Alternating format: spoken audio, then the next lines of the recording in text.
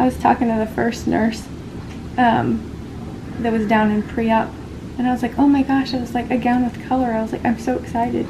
And then she left, do something. Mom was finally back with me at that point, and then she brought another nurse in to steal stuff from my room, and she grabbed like a bag and something, and we were talking about the gowns, and she was like, I think you guys are the first persons that I've ever seen that you like the gowns. And I was like, but they're so sparkly and colorful, and they match my nails, and it just, I don't know, it did it for me.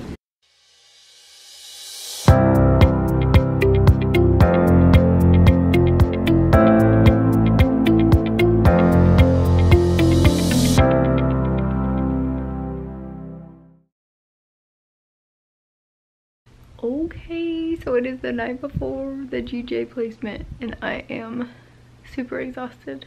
I have been awake since 4 something this morning. My insides have been so messed up lately and blah blah blah. So I'm all ready. I have my clothes out there for tomorrow, and I have, where's my camera case? And that blanket's going with us. And then I've got a crochet bag. There we go. So the green one's got crochet stuff in it. And then that one is my laptop, so I can do all the things. And then I've got my regular suitcase there, and my medical books out there, and one more blanket. I think that's it. Oh, we've got toiletries and stuff in the bathroom too. So I think I'm more tired than freaked out right now. I'm sure the freaked out will hit tomorrow. I'm gonna go lay on my stomach for as long as I possibly can, and oh my gosh, I can't believe it's tomorrow. I half wish it wasn't tomorrow, and I'm half excited that it's tomorrow, so cross my fingers that everything goes good, and I'll see you guys on the way. Bye. It is the morning of the feeding tube surgery, and I'd rather stay in bed. Okay, one last video. No tube. No tube.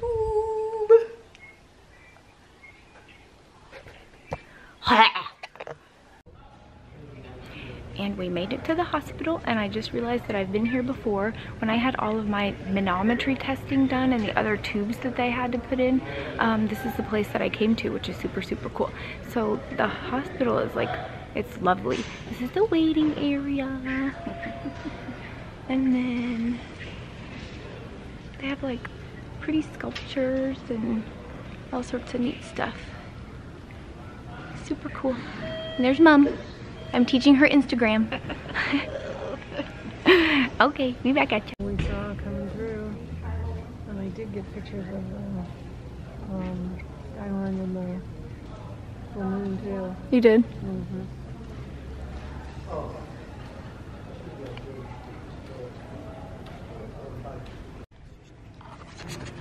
Okay, so I just saw something outside, and I have to video it so I can show you guys. Okay, hold on.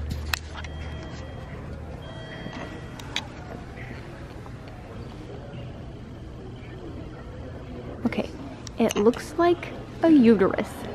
So those are the ovarian, like the fallopian tubes, and then the uterus, and then the who parts and whatever. Doesn't it look like girly bits? Okay, that's all I got.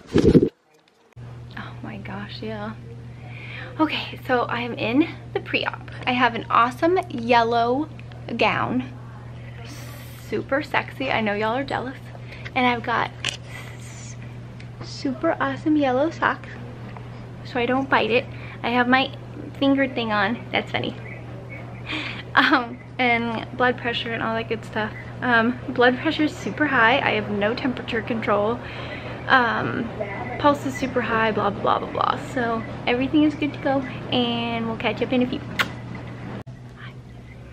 Okay, so IV is in. She did a great job, and I didn't pass out, and I didn't puke. Go team.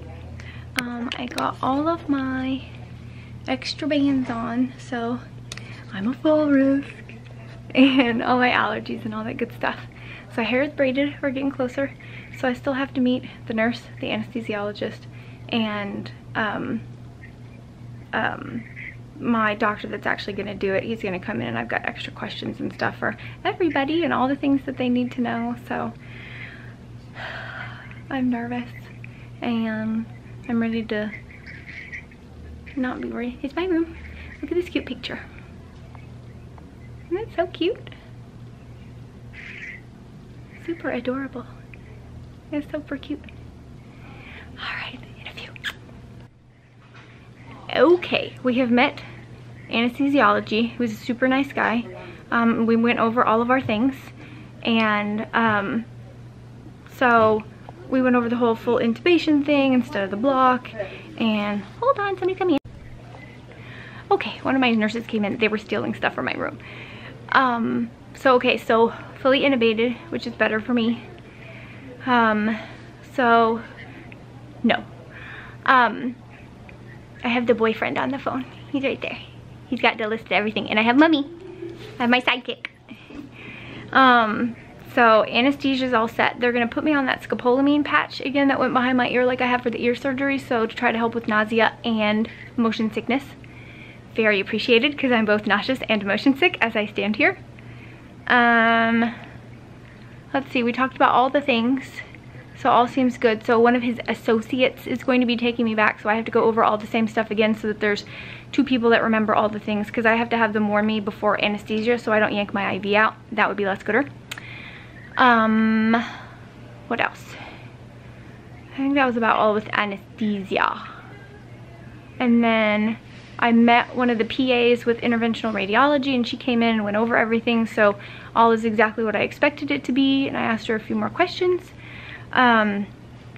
So all seems good. So they have to work out my pain management afterwards so I don't have as rough a time as I have had in the past, and so hopefully that will be all good. So we're still waiting for surgical nurse to come in. I still have to meet her, and the secondary anesthesiologist.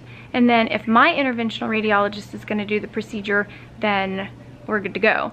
If one of the other ones is going to do it, then he's going to come in, and I want to meet him and all that good stuff. So I'll keep you posted.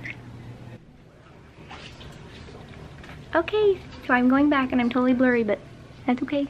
So I'll see you in a little bit. Bye.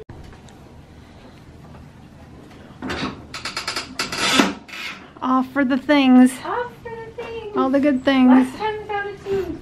Bye. Bye, Mom. Love you. Bye, all the people.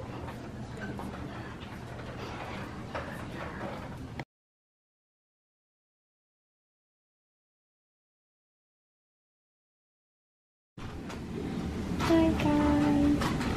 It is the day after surgery, so Saturday. So Friday it started late. We were supposed to go in at 10:30, I guess. I don't think we actually got in there until about noon. But it was fine because he gave me like 6 more opportunities to lay on my stomach, which totally did it for me. And everybody's been super amazing.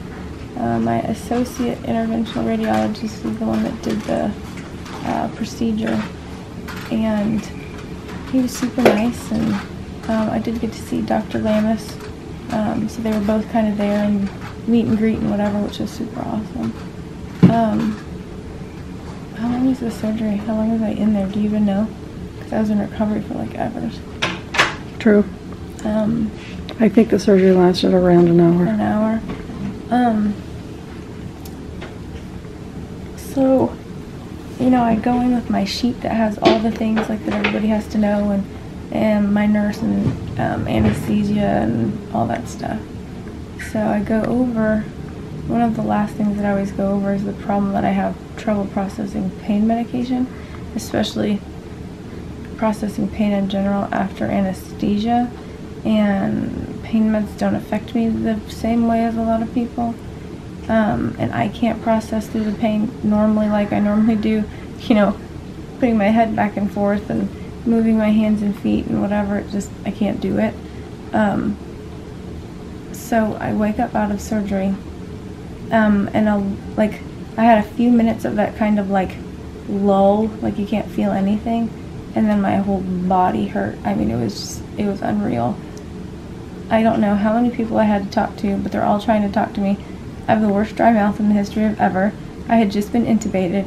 I can't breathe through my nose because I was so upset, and so I'm trying to talk to them. I could get like one word out. It was so frustrating. And so I had somebody come down from pain management, which is actually part of anesthesia at this health system, and she came down and she's trying to ask me all the questions that I told everybody else before the procedure. And they were like, oh, we've got you covered, it's no problem whatsoever. And then I was like, you know, I really need to be hooked up to some type of pain pump. It just makes it so much easier for me so I can regulate my pain. And none of that happened. It felt like I was screaming for 6 hours before I finally got help. It was really rough. I don't remember being moved up here. So we have a private room. Do a little tour. It's super cute. We've got view outside, the skyline, and it's sunny today, which is a whole lot of magical. Oh, I love it so much. We've had 2 sets of nurses so far. Everybody's super nice. Somebody on the GI floor, because I'm on the GI floor, that's where they put me. Oh, that's sticky here. So I'm still NPO until they clear me, but they gave me the little wet swabby doos as I poured all over myself. And that's so hard with my mouth being so dry anyways. Makes it even harder. So I was no liquid after midnight on Thursday.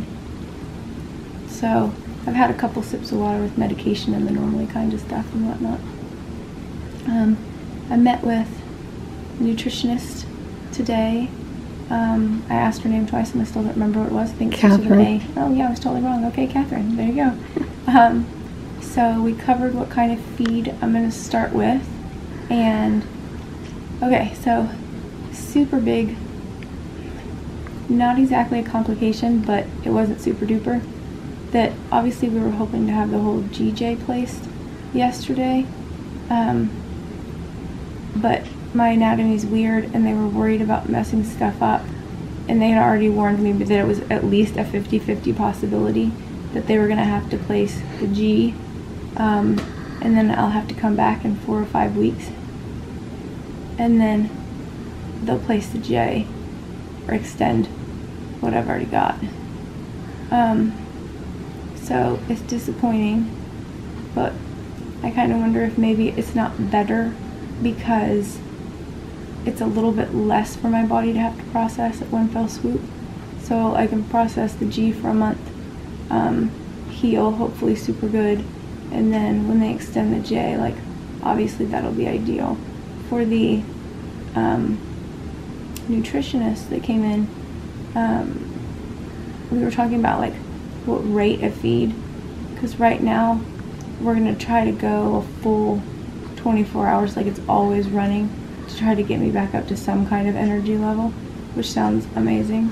But the problem is it's not going to my jejunum now because we can't place that one for a month. So it'll go directly into my stomach, which isn't ideal, and we're going to have to start super crazy low, so I won't be getting full calories. But hopefully in a month or so we will. So okay, here's the awesome. So it's a full GJ tube. They still have it bandaged a bit. Look at this, I'm green. I feel like I want to say a Smurf, but the Hulk. I could totally be the Hulk. So I'm blue all around. No, green. So right now I've got, it's a peg, and I can do meds through this port. I feed through this port. That's my balloon port, and then I can off and on and do extra medication feeds and stuff, or pushes through that. And so we've got it off right now because I just took some of my meds. They hadn't been able to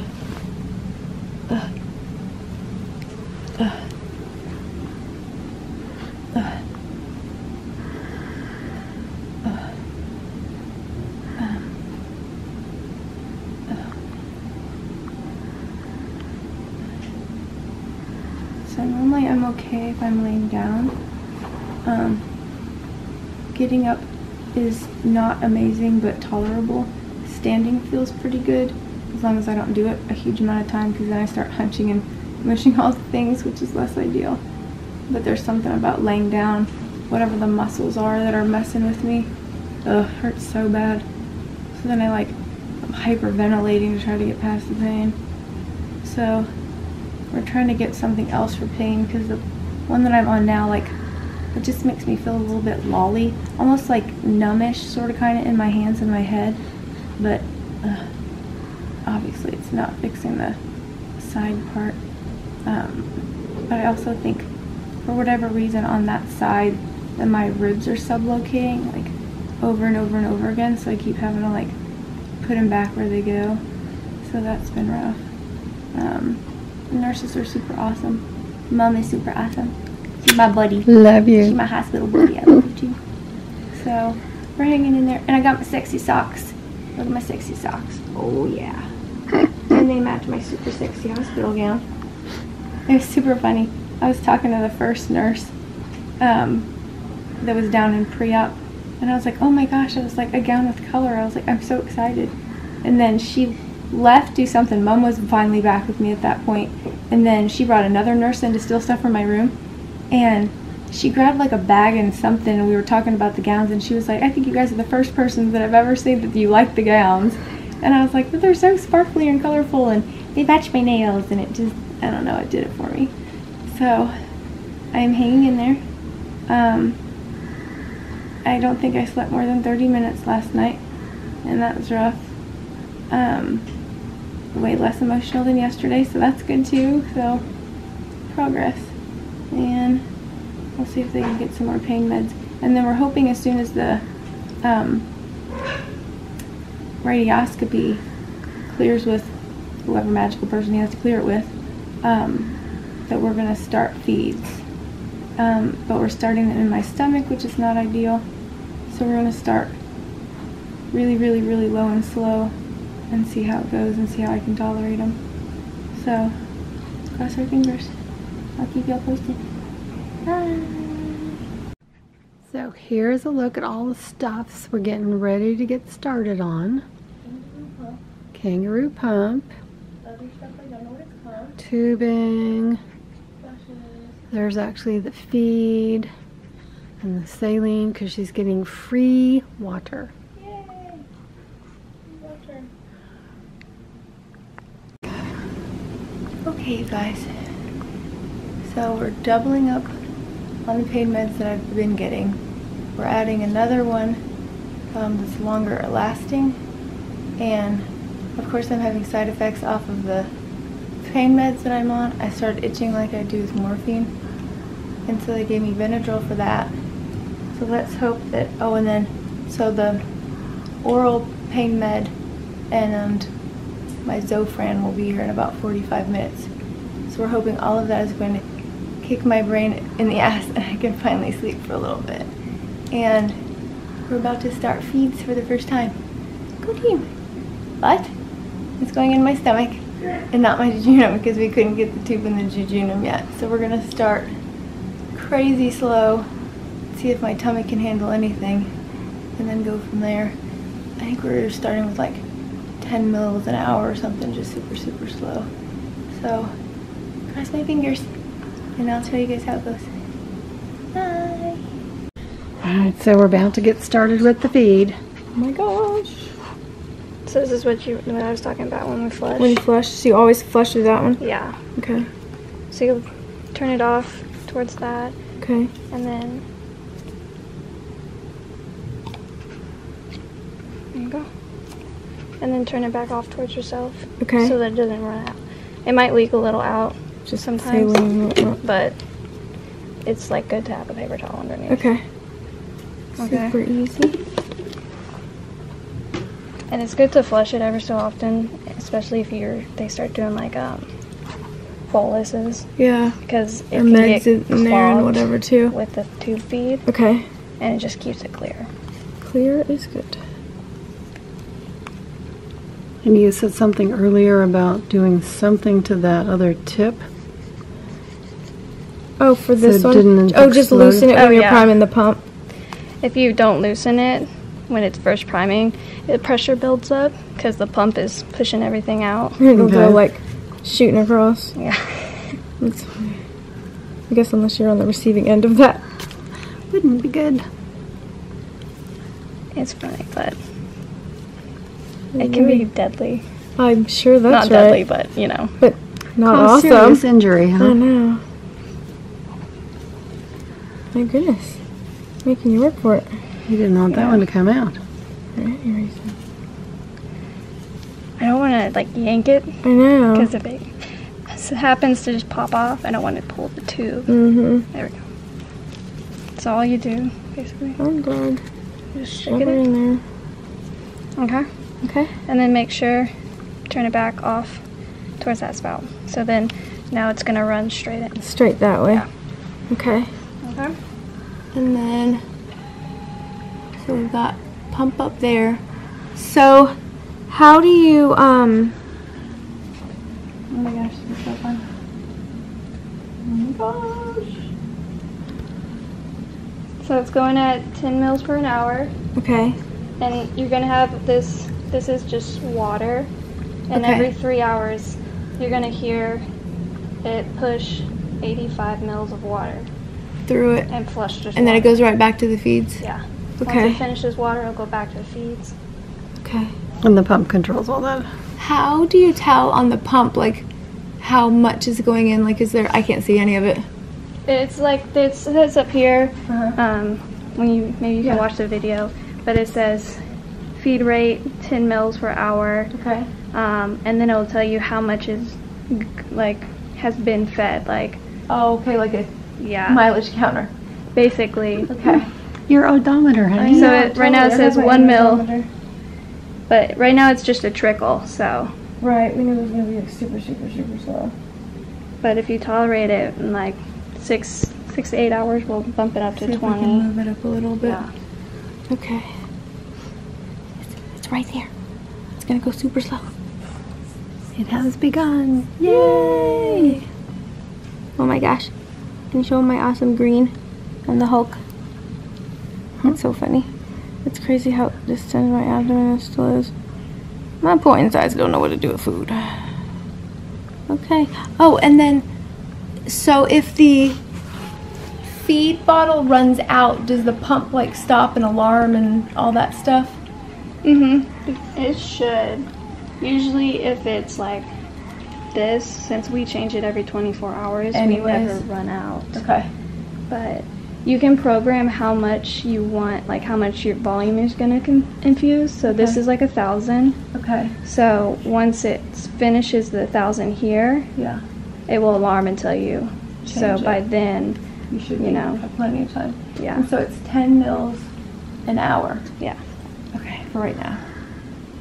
Hopefully my stomach will not Love it. not be We'll a douche love canoe. it. Okay. Oh my gosh, it's so awesome.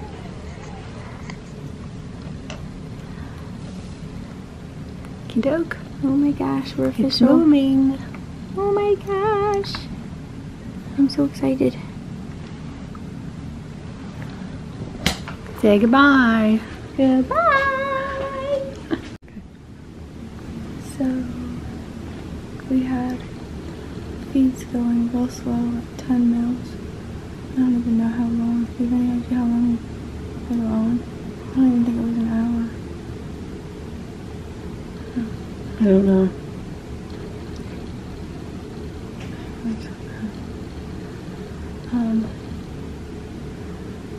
It's 4:20 here, right? 2:45. So 1 hour and a half. And it just hurt. And it's super nauseous. It kicked a migraine in too. So they're gonna try to give me migraine bombs. And we turn the pump off for a little bit. See if I can get anything to settle down and we'll start again. 2 steps forward, 1 step back. We'll get there.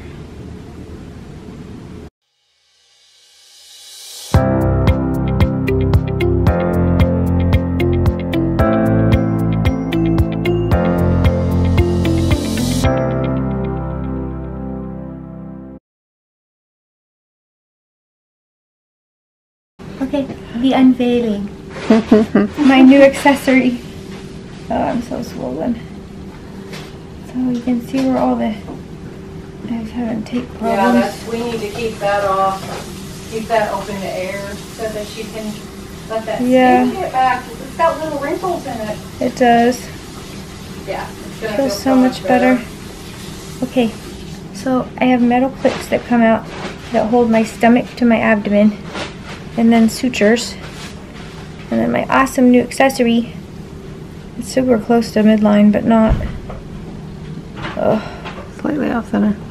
yeah. Oh man. So I'm super bloated. I haven't gone to the bathroom in like 4 days now. Huge amounts of fluid. Feed and everything else.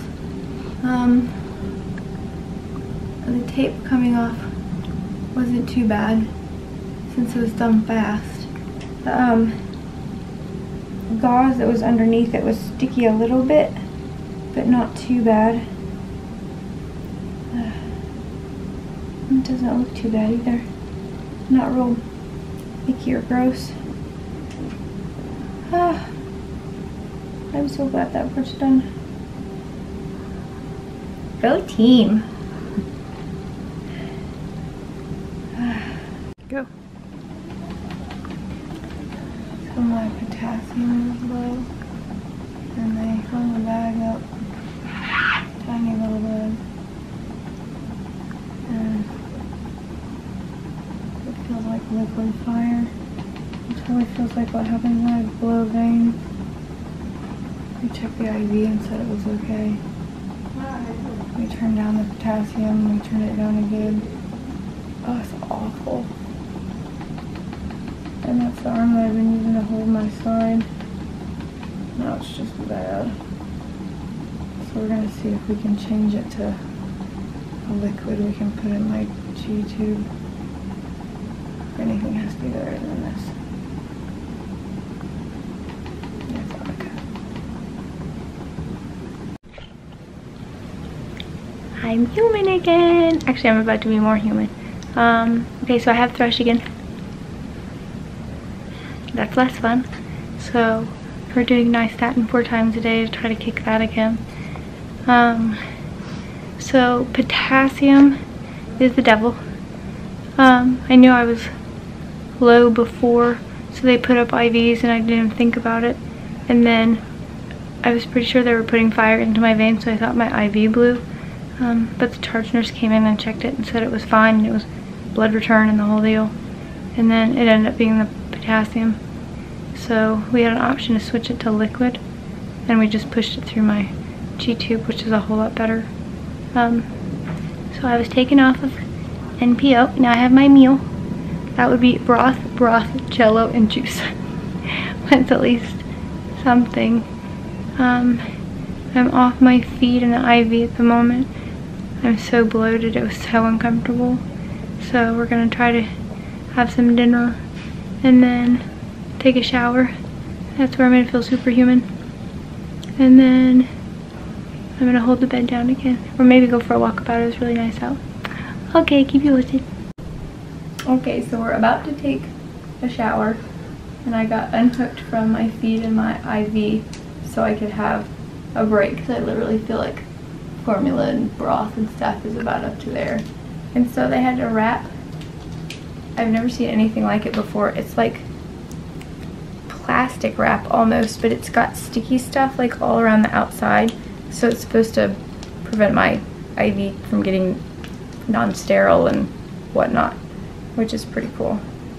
I'm super distended still. Everything just feels swollen from the surgery and whatnot. The top feels really swollen. Not super comfy. But the tube hole actually isn't too bad. Like, I don't feel that. It's mostly like the surrounding part that's kind of not real excited about things. So nice to be unhooked. And I was switched to a clear diet. And so I've had beef broth, some of that. I've had a couple cubes of strawberry jello, because strawberry jello. and it all hurts really bad going down. Like, it's like everything, like my stomach just cramps or something anytime I drink anything, but it's happening with water. It happened with apple juice earlier, happened with the jello, happened with the broth. And they said that it was going to be harder for me to eat, but I was more thinking volume instead of just a sip of water. So I'm going to take a shower and then we'll get all hooked back up. Go from there, I guess. But I'm tired of talking. Okay, that's all I got. Like for real this time.